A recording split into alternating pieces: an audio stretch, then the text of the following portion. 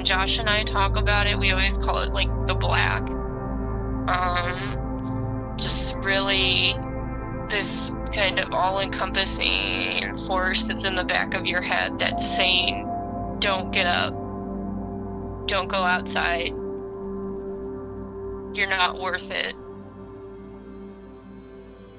I was just crying, and Dad was like, you know, what's wrong? And I'm like, I don't know.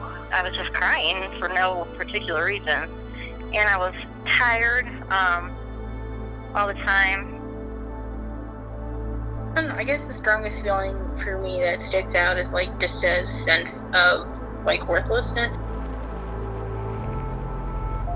Somewhere inside of you, does it feel like that's what should be happening? Like you should want to get up because the sun's out. I mean, you're fighting yourself every day. And I think people don't understand that as well as they should. I would have like episodes of like extreme like rumination until my head hurt and I felt like I was going crazy. I'm actually not taking medication currently.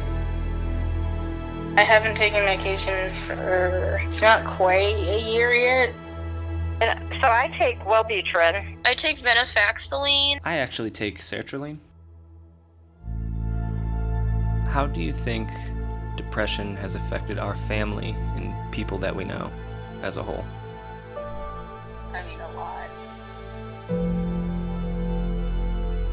My grandfather was almost definitely clinically depressed, even though he was never seen by a doctor. His father was probably depressed as well. My grandpa's mother died in childbirth, giving birth to him, and his father kind of always held that against him and didn't talk to him very much. And a lot of this is outside the realms of logic, or would seem to be. A lot of it is emotional.